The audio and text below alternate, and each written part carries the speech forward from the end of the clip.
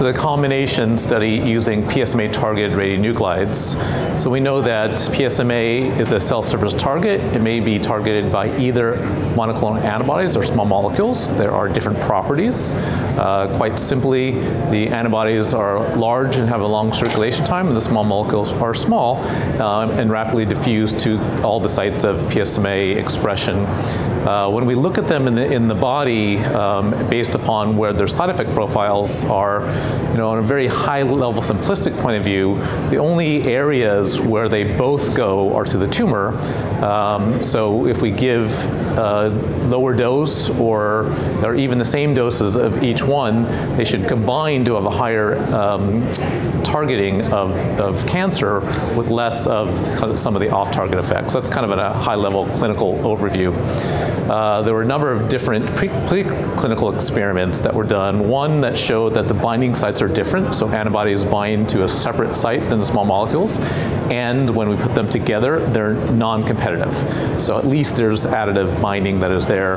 And then we did a series of preclinical xenograft models and saw some surprising results that the binding, or at least retention, is synergistic. So if we give antibody radiolabeled with lutetium, small molecule radiolabeled with lutetium, we put them so separately, we saw just how much retention was there within the tumors. When we put them together, there was between 44 to 65% extra retention within the tumors. And in looking at experiments to kind of figure that out, it looks like the antibody really helps the retention of the small molecules. So small molecules bind to PSMA, are internalized, then decoupled with PSMA, and these radiolabeled small molecules spit back out.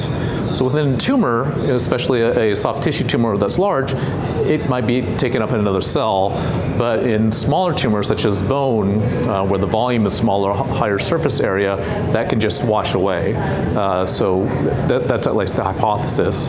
We also did some experiments where alpha plus beta was better than either one alone. So overall, that led to a phase 1 clinical trial where we're enrolling men with metastatic castration-resistant prostate cancer, previously treated, and receive an alpha-radiolabeled antibody, actinium-225 radiolabeled J591 antibody, plus lutetium-177 radiolabeled small molecule, PSMA-I&T, also termed PNT 2002. And we're doing a dose escalation study with that. All we have is preliminary results so far in the first 2 cohorts. We haven't seen DLTs, but they're still in the follow-up period, and we're looking to expand. So the preliminary that we have so far is safety. So far it's safe. We haven't hit DLTs. The follow-up data is also short, so the majority do have some PSA declines. We have 4 patients that have quantifiable circulating tumor cell count before and after, and 3 out of 4 converted to either favorable or undetectable. But overall, very preliminary.